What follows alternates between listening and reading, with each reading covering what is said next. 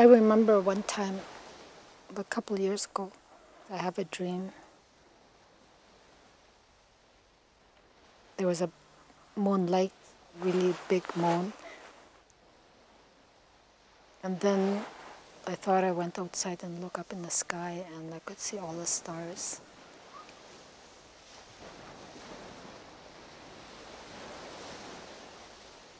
And I saw that two black spots by the moon, and all of a sudden cartoons, characters appeared on the moon, and I was astonished and I didn't know what it was. And then I asked somebody, what's happening to the moon? And someone said, it's probably some crazy white man, they came up with something to show on the moon.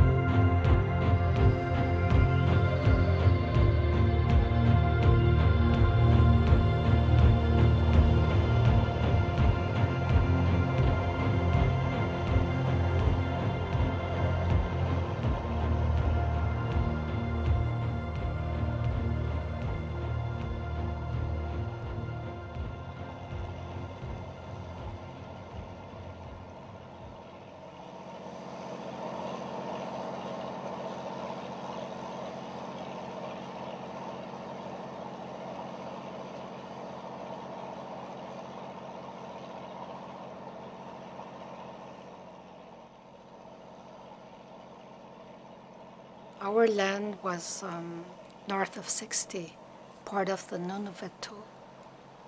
But for reasons to our ancestors, they have to settle around here, where they started gathering together.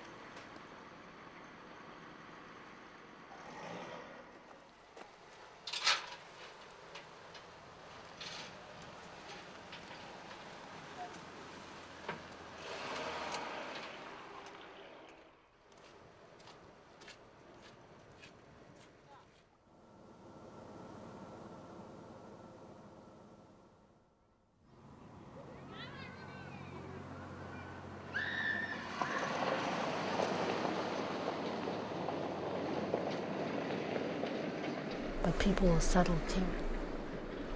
And I think they wanted to settle on Moose Island.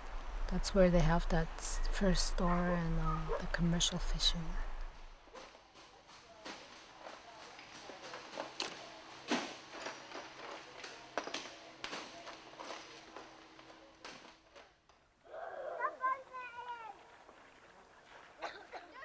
It's the middle of the lake and people are thinking ahead, and they said, if we settle here, if the ice is not frozen fast, there's no way we can cross the lake.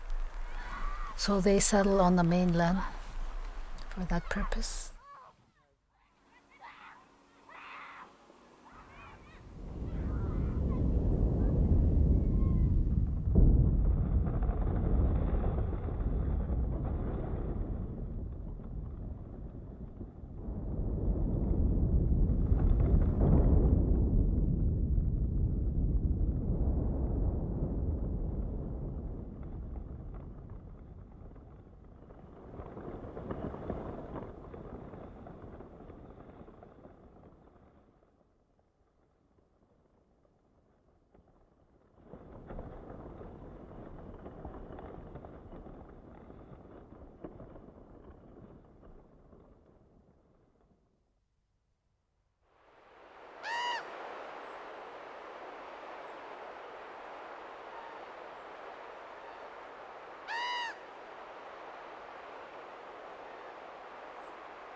We usually leave in the fall around end of September, first week in November, first week in October, and we stay out in the camp, like far away from the community.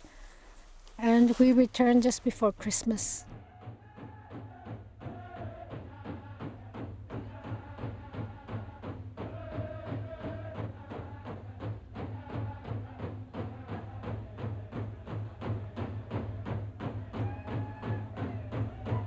I grew up in the bush with my parents till I was 10, with my grandparents too.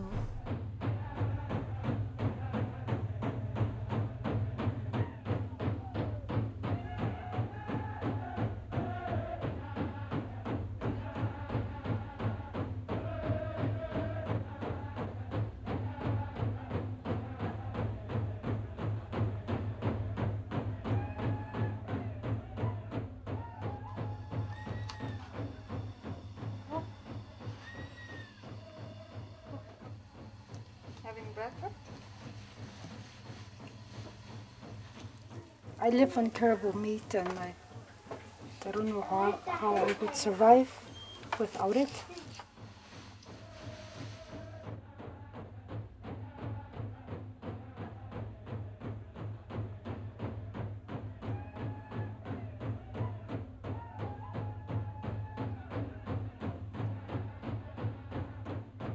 This picture was taken just a few weeks before my father passed away, and they were dressed in the buckskin jacket because it was Treaty Day at that time. And these are my parents and myself.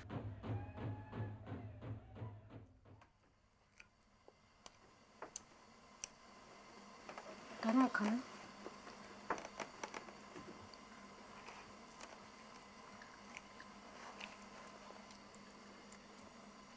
Good morning.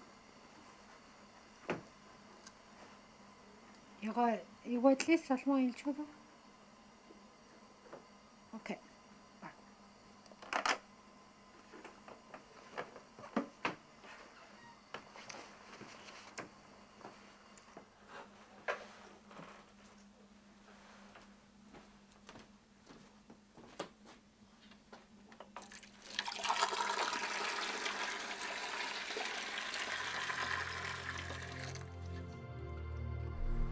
When I went to residential school, I couldn't speak any English. I don't even know yes or no. I just went there when I was 5.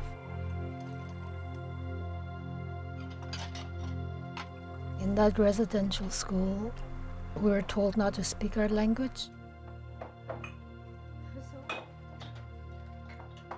And they said it's a bad language and it's dirty and things like that.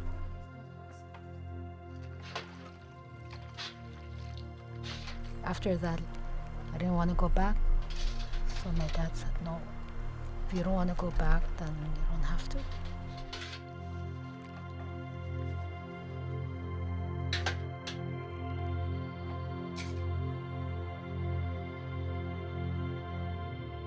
It took me a long time before I can speak in front of a white person.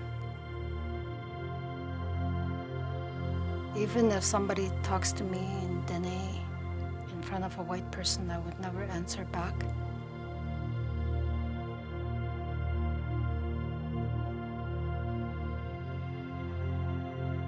My other grandmother picked out somebody when I was a teenager. Said, you're gonna marry that person. I didn't even like that person, you know. When I told my other grandmother, they said, no, you don't have to marry anybody you don't want to. And they said, that's your decision. As long as you don't have a child before you get married, that's important, she said. And it's up to you who you want to marry.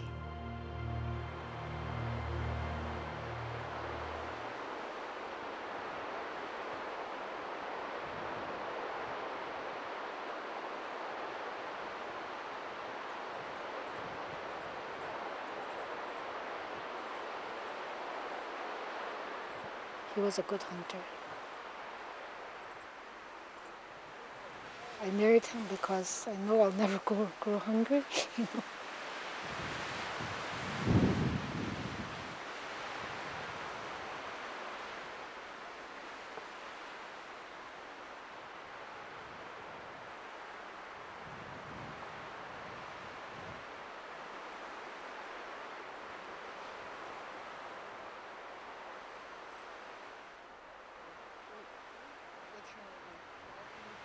Caribou is the main sources for us in our northern Saskatchewan there. We got a right to shoot them, but all the Indian or First Nation, they got a right to shoot anywhere in Canada, but the government told us not to sell them.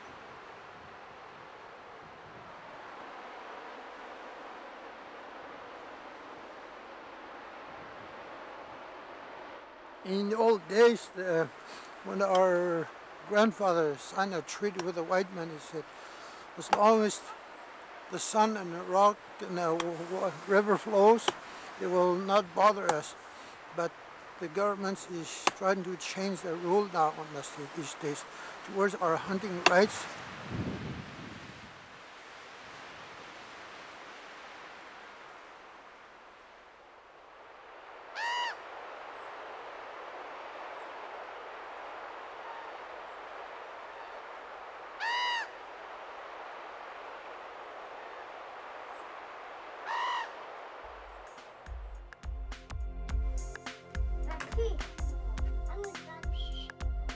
I have 8 kids.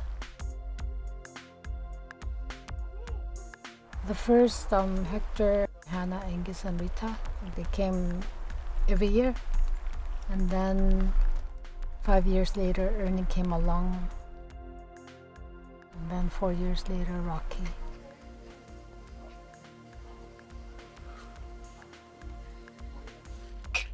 Hey, hey, Ollie.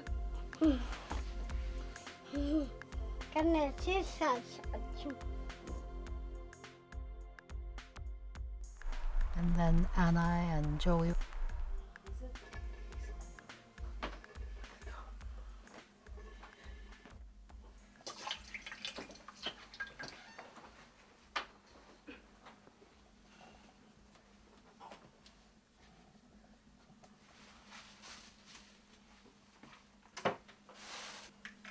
Okay.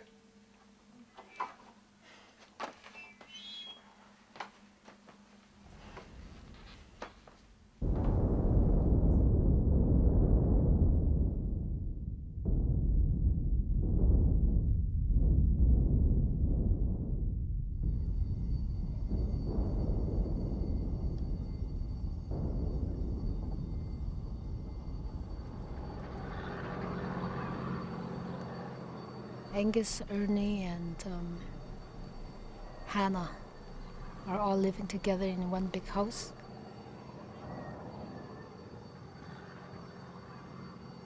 I want them to be by themselves and be responsible for their own actions.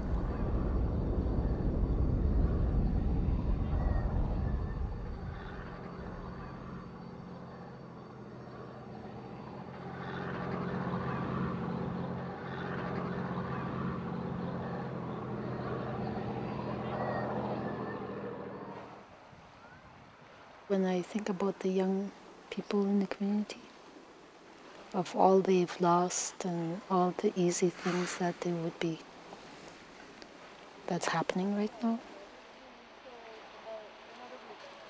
And as long as there's a handout from the government for the young people, like they get free money, that's the main problem. They want to just stay away from all the politics and what's going on.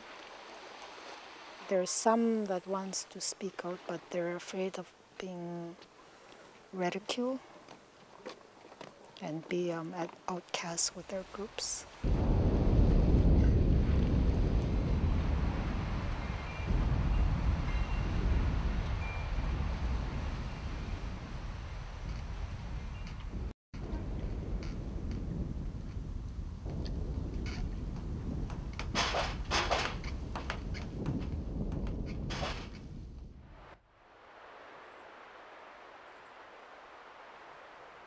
One time there was a mining company that came here, and I was just a child then, and I went to a meeting with my mother.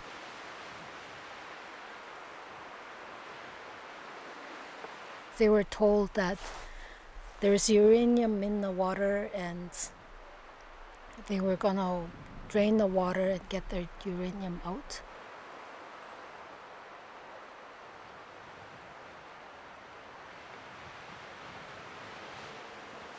I recalled one of the elders saying to them, "It's in the water and it's not hurting anybody.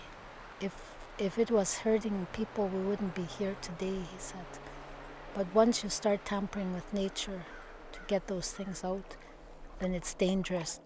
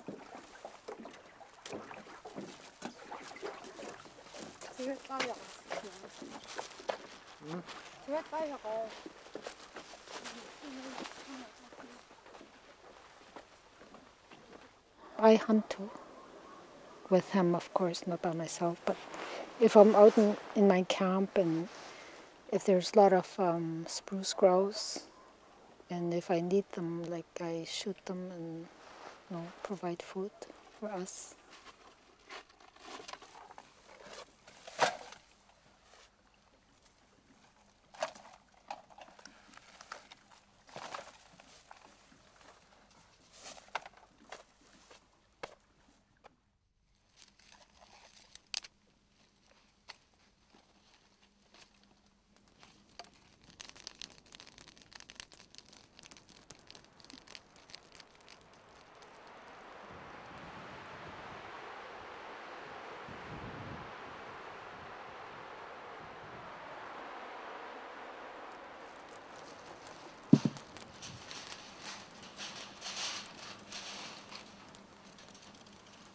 There used to be a lot of just small animals around, but now you can't really find anything.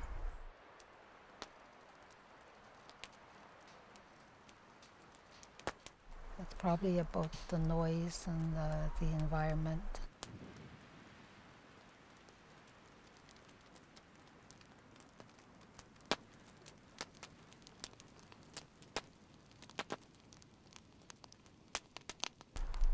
There was one guy that was working for the mines, and he was telling people that it's good.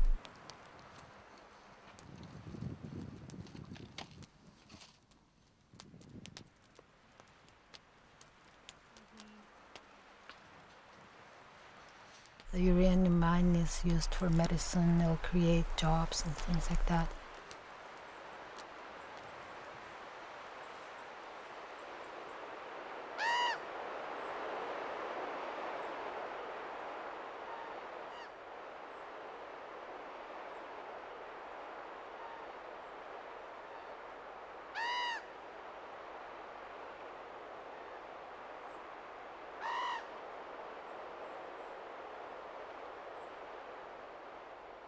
I think it was in 84 or around 84, 85.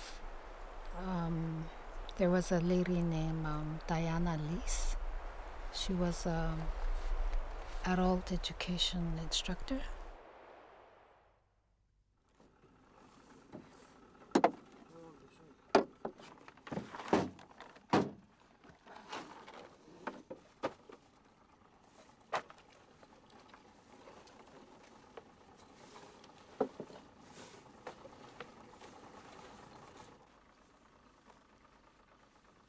I got married when I was in grade 8, and I wanted to upgrade myself, so I went there.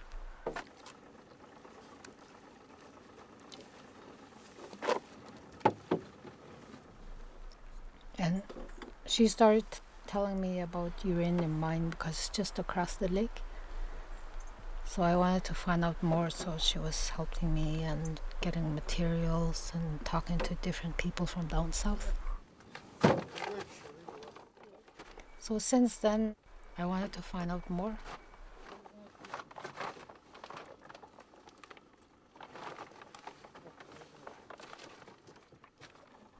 And then I knew that it's dangerous.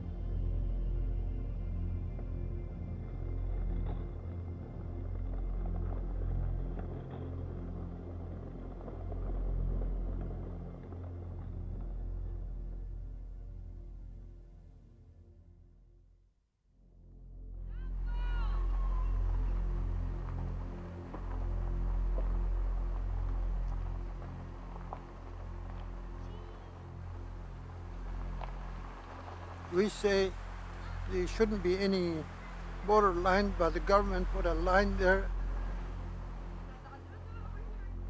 And they put up big mines around there. But those people, some still live, but they get nothing out of it.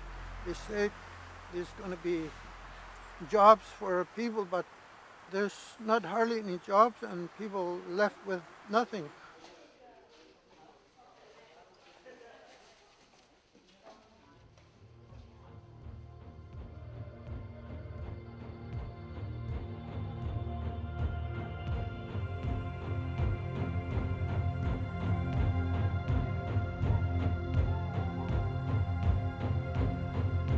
When I met Diana, we had a blockade because there was no communication between the uranium mining companies and the people here.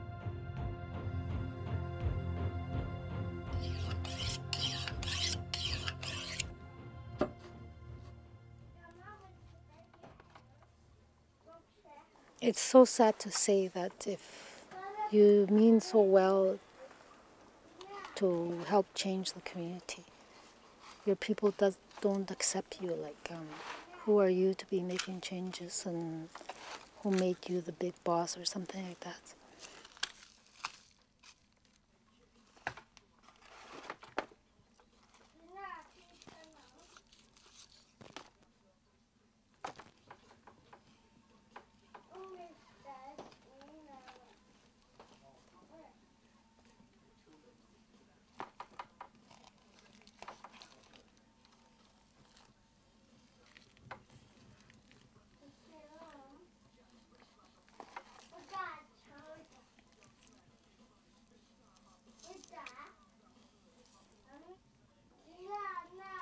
For me, the Dene don't know what the real religion is, like the spiritual part.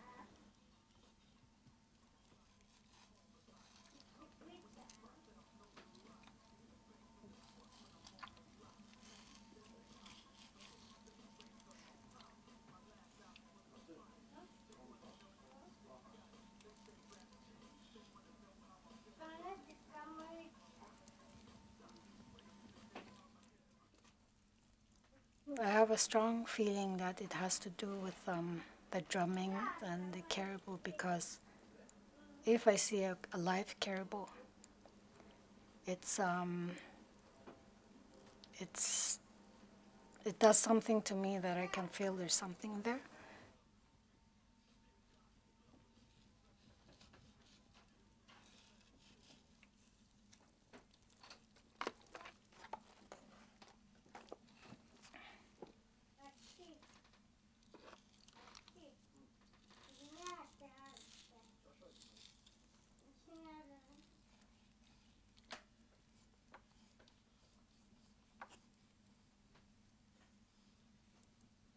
and so is the drumming.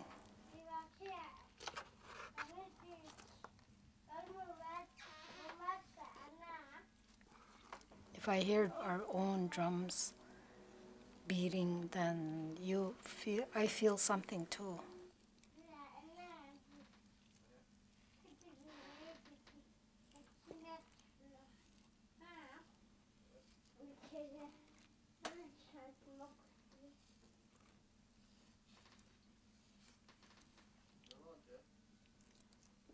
It's not only me, but a lot of people that I talked to said the same thing.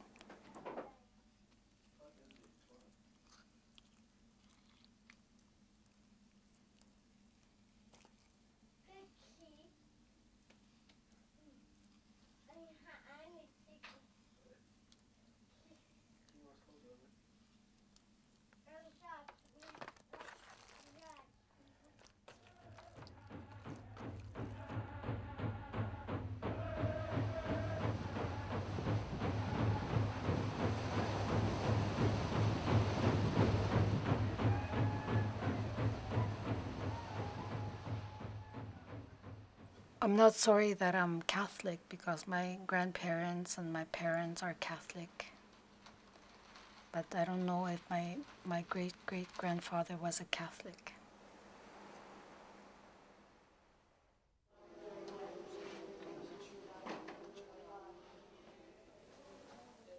I can't say I'm religious, but I pray.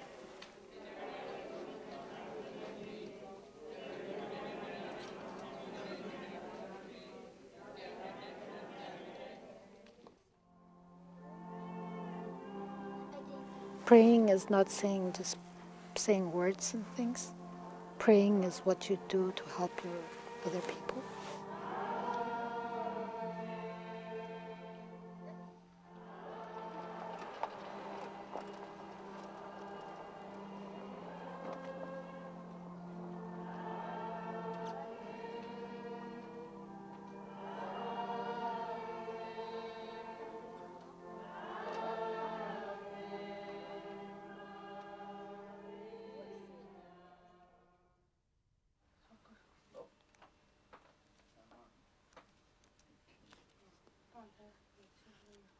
I started doing beadwork when I was about 4.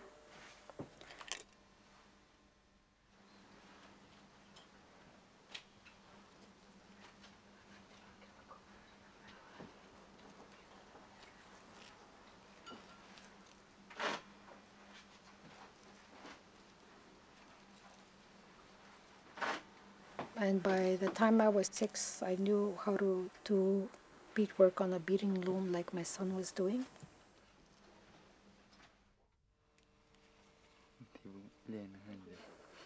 And when I was about 10, that's when I started doing good beadwork, and I was helping my mother with moccasins.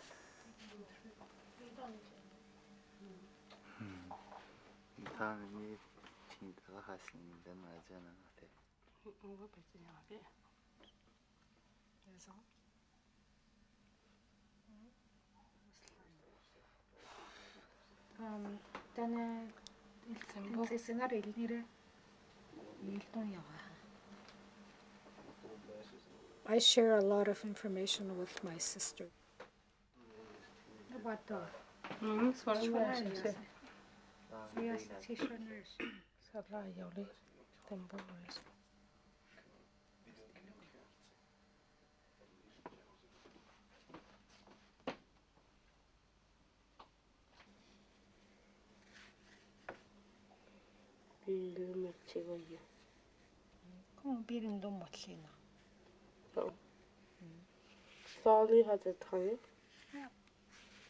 One time I was teaching a class of young girls and boys how to do beadwork, and my daughter was in the class, and she was doing beadwork and she wasn't doing it right. I take it apart.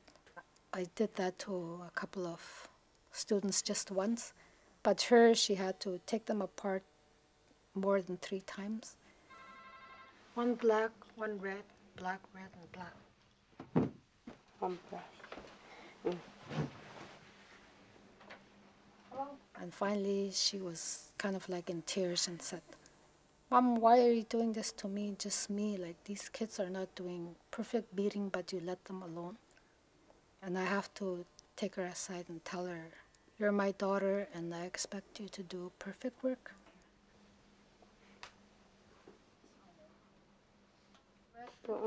I said black, red, black, red, black. Del seno, del coso, del seno, del coso, del sen. Del sen. Del coso. Hey. Yerin too fast, cousin. Oh, look. Del sen. Del coso. Del sen. Cool.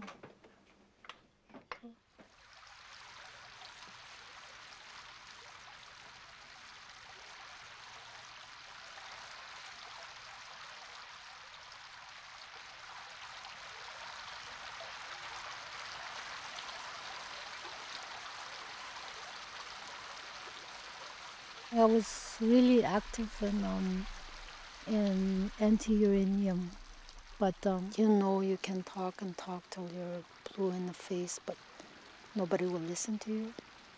The ones that have the power are the people with the money, and they don't care about whose lives are in danger.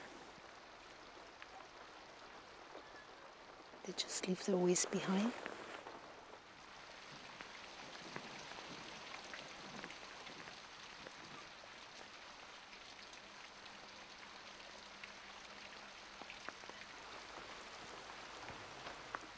In my grandmother's days,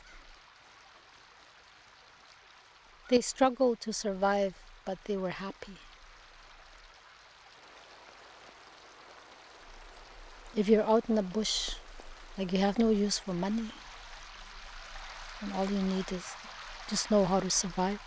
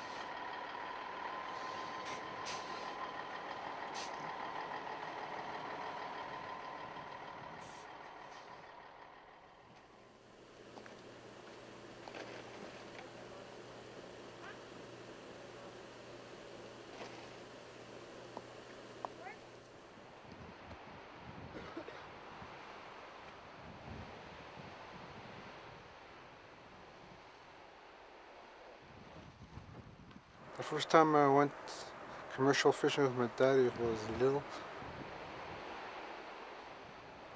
Was small, was about 7 or 8.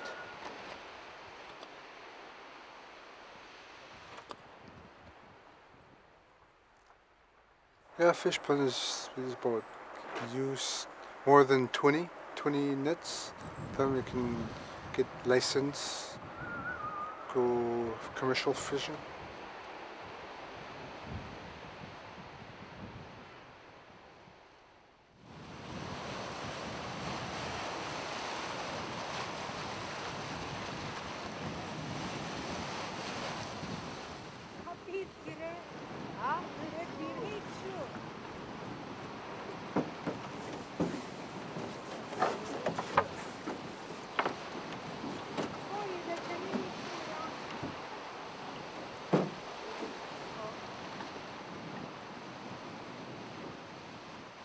Well, of course, the fish is starting to, it's not disappearing, but it's getting less.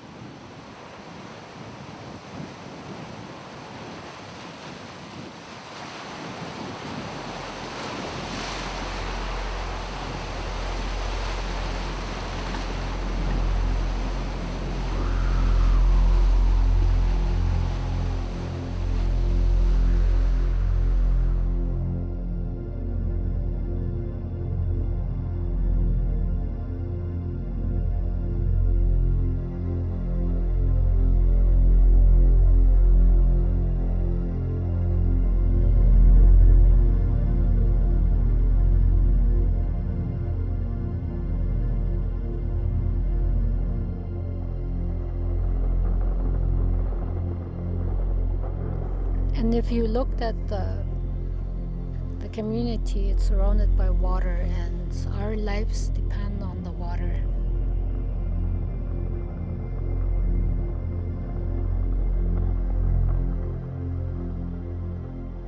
This is a big lake, and it'll take a long time, but slowly, I'm sure something is going into the water or into the air because of all the mining activity that's just happening across.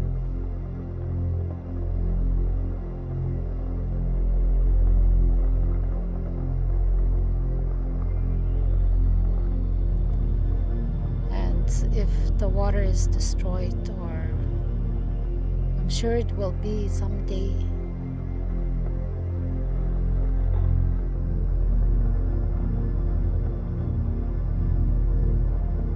and what are our kids gonna do? Are the governments gonna relocate them?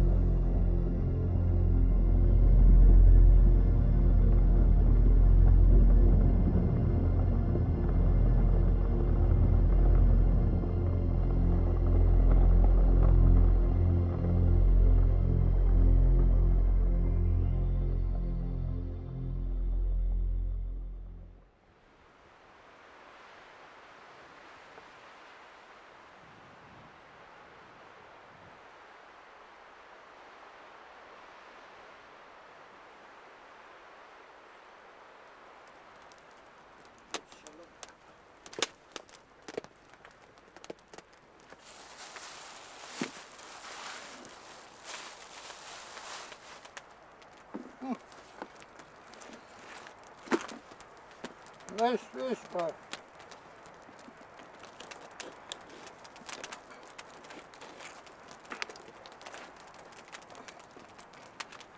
yeah. Oh, that fire's going over here.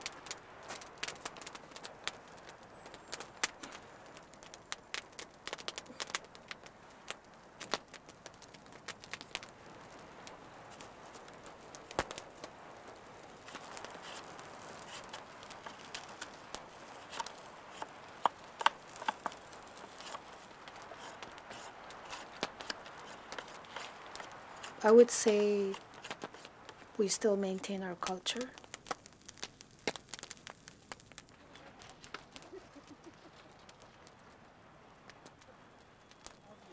I'm going to a education meeting. I've been on the board for 4 years, and we really talked about what should be taught in our school. And last year we started having Dene language taught in school.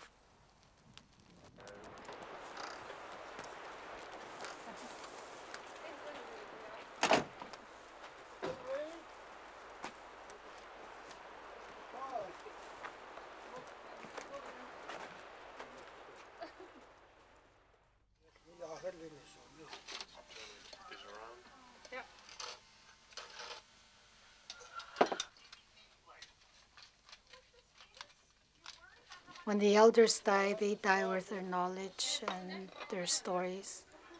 So one of the things I really want to do in the near future is work on the stories, interview elders.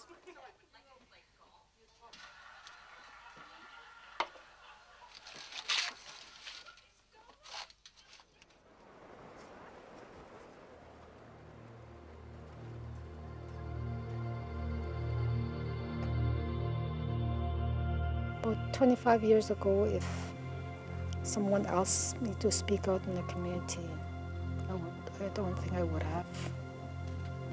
But since I can see my children growing, and if I don't speak for them, who's going to do it?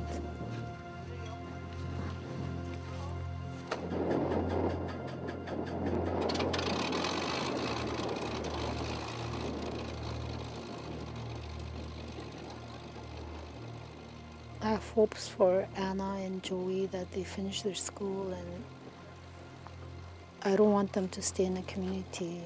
I want them to go further, like go down south, go to university, take what they want to be, and come back to the community to help the people. I'm going to Prince Albert for a meeting, and I have to leave. These meetings are not planned. When you're called, you just have to go. So this is what we're doing. We'll be back tomorrow night.